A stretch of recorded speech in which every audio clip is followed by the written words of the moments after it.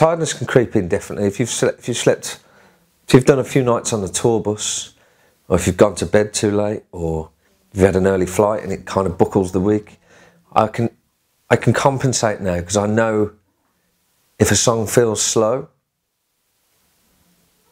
I sometimes know that can be tiredness, so you have to account for that. That's also, you know, you can't take medication that makes you drowsy. I don't drink at all now before I go on stage. You know, I may have over the years had one beer, but I've found not drinking at all does definitely have a fresh effect, and it also makes that one when you come off all the better.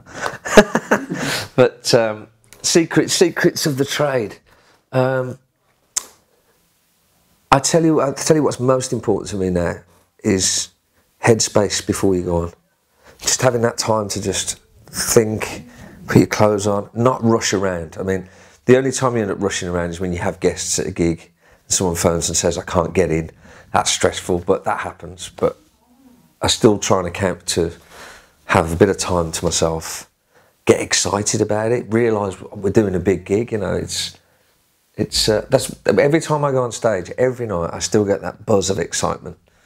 I don't get hugely nervous anymore, but I think that's just experience. If you do something for long enough, that probably goes, I guess, for anybody, I would have thought. I went on stage once and there was a problem with the in-ears, so no click track, but the track started.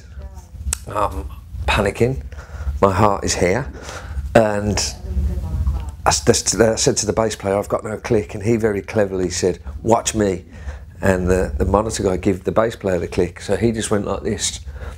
So I just played open kit, all I could hear was brass and drums, and he was there doing this, keeping me in time, which was brilliant, and I have to thank him for that. But those things can happen, you know, we're all human, and technical things do happen.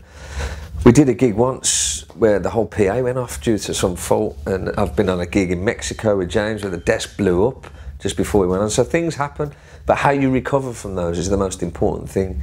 And once they've happened, you feel like you're invincible. Like, well, you can deal with anything, you know. It's only a show. It's about not panicking. It's like when you drop a stick, which I don't do that much of. It's snap a stick.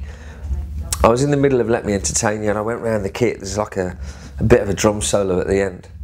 And of course, first beat of the drum solo, the stick snaps in half. I'm like, why now? Why have you waited till now to snap? But it did.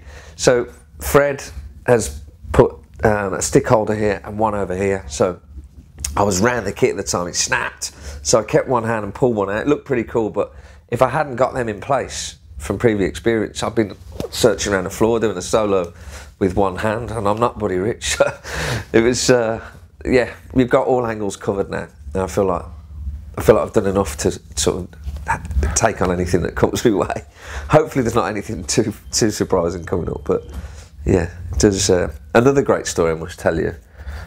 I did the Paleo Festival with James Blunt a couple of years ago, and for the last song, for some reason, I think the joke was on me, but I had to put this sequin spacesuit on backstage for the encore, so everyone's cheering, I'm putting on this suit, and then I ran up the ramp of Paleo, and there's lots of people on the stage watching, but it was so slippy that I just slipped and went rolling down the ramp in this sequin spacesuit, and everybody just was laughing so hard that I just went up to play, what song was it? I think it was 1973, in a spacesuit that was covered in mud and all sorts, but it was just a funny moment. I had to laugh at myself.